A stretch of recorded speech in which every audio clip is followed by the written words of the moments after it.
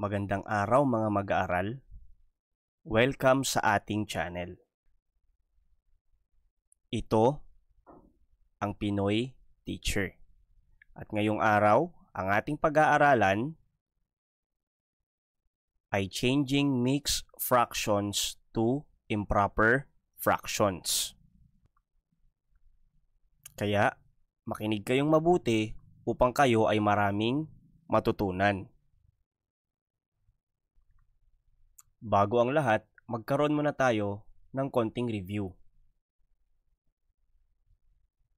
Pag sinabi nating mixed number or mixed fraction or mixed form, ang mixed numbers o mixed fractions ay ang fraction na nilagyan o isinama sa isang whole number. So halimbawa, dito sa mixed fraction na 3 and 1/8, kung saan yung 1 ang ating numerator, yung 8 ang ating denominator, at yung 3 ang ating whole number. So pag ganitong klase ng fraction ang nakita ninyo, ito ay tinatawag na mixed number or mixed fractions.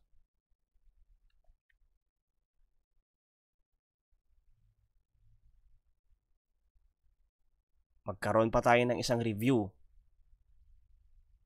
Ngayon naman, ano nga ba yung tinatawag nating improper fraction? Ang improper fractions ay ang fraction na mas mataas ang value ng numerator kaysa sa denominator. So halimbawa, sa fraction na 11/8. So ang numerator natin dito ay ang 11.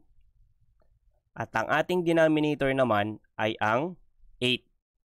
Ngayon, kung papansinin natin, obviously, mas malaki yung 11 kaysa sa 8. O mas malaki yung value ng ating numerator na 11 kaysa sa denominator natin na 8. Kaya, pag nakakita kayo ng ganitong klase ng fraction, ito ay tinatawag nating improper fractions. Okay?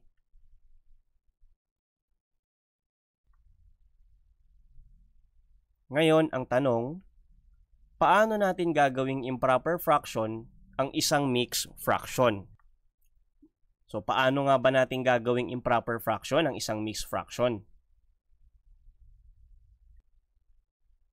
Magbigay tayo muna ng halimbawa ng isang mixed fraction.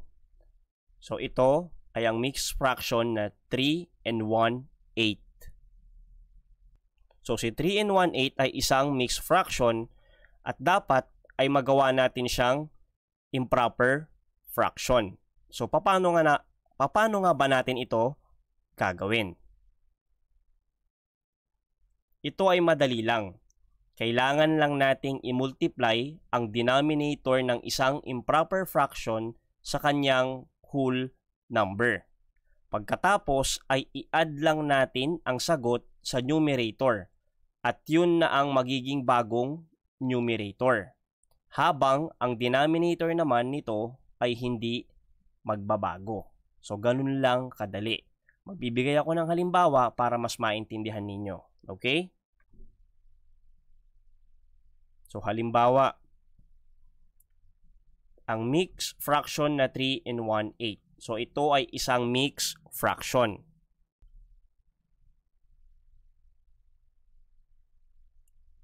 So, una, ang kailangan lang natin gawin ay multiply ang ating whole number sa ating denominator. So, sa fraction na to or sa mixed fraction na to, 3 ang ating whole number at 8 ang ating denominator. So, imumultiply lang natin sila sa isa't isa. So, 3 times 8. So, ibig sabihin, 3 times 8 is equivalent to 24. Pagkatapos, ang next step ay i-add lang natin ang sagot sa ating numerator. So, dito, ang numerator natin ay 1. So, i-add lang natin yung sagot natin dito na 24 kay 1. So, parang magiging ganito. 24 plus 1 is equivalent to 25. Okay?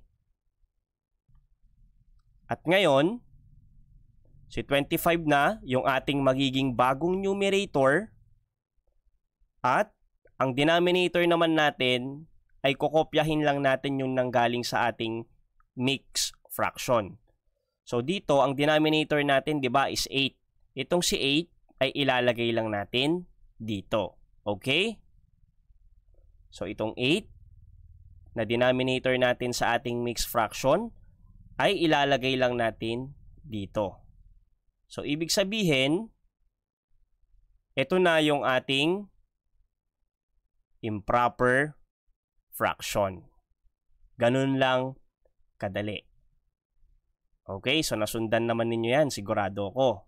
So, ang improper fraction ng mixed fraction na 3 and 1/8 ay 25/8. Improper fraction kasi nga mas mataas na yung value ng numerator kaysa sa denominator. Okay?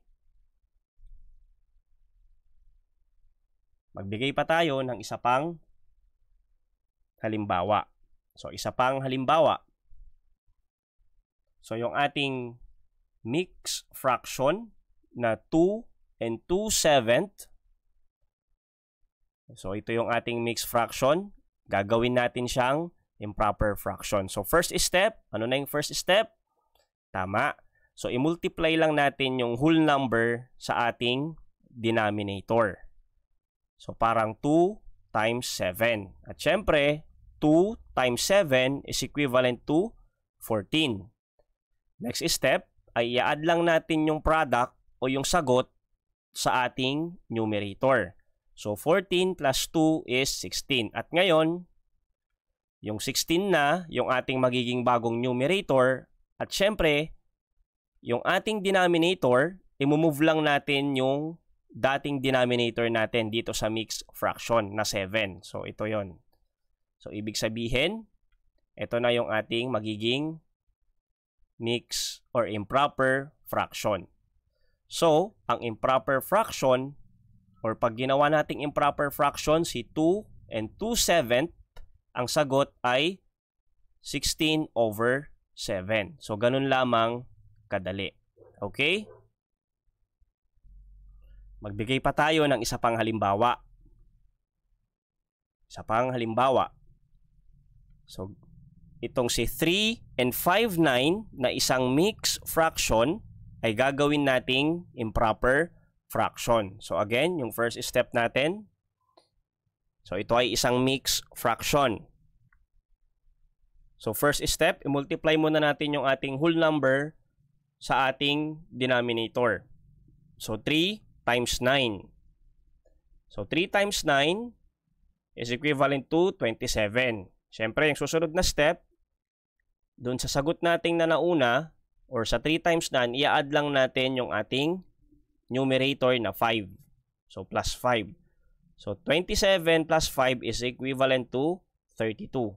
So, ibig sabihin, si 32 na, yung ating magiging bagong numerator. At syempre, yung 9 naman ay i-move lang natin at yun pa rin yung ating magiging denominator. At ito, na yung ating improper fractions. Napakadali, di ba? So, tandaan nyo lang na pag ginagawa nating improper fraction ng isang mixed number or mixed fraction, ang first step lang naman ay i-multiply lang natin yung ating whole number sa denominator natin. Tapos, pag na-multiply na natin, parang dito, 3 times 9, 27, yung magiging sagot natin dito sa pinag-multiply natin, ipa-plus lang natin yung numerator. So dito, 3 times 9 equals 27. So 27 plus 5 kasi yun yung ating numerator equals 32. At yung makukuha nating sagot, yun na yung ating bagong numerator. Ngayon, yung denominator naman natin, kukopyahin lang natin dun sa nauna nating mixed fraction. I-move lang natin siya dito. So ito na yung magiging improper fraction natin. So, ganun lang kadali. Kayang-kaya nyo yan.